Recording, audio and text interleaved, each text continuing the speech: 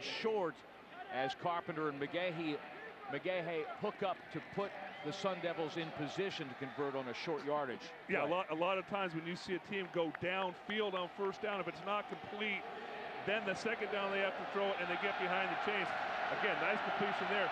Smith ran 10.6 yes. in 100 meters in high school, so he's got some wheels. There's the pitch to Herring. First down, and he is off the chain. Keegan Herring is gone. Touchdown, Sun Devils. 65 yards.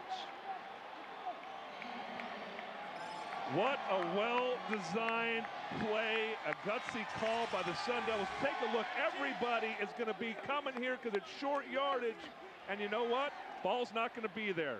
That guy right there, number 4, got suckered in, and he knows that you got to watch outside. You can't let a guy like Herring get around you.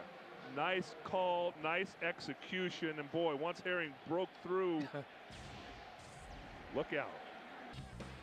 The Huskies' nightmare came true. They scored 3 to get it back to within a touchdown plus the deuce.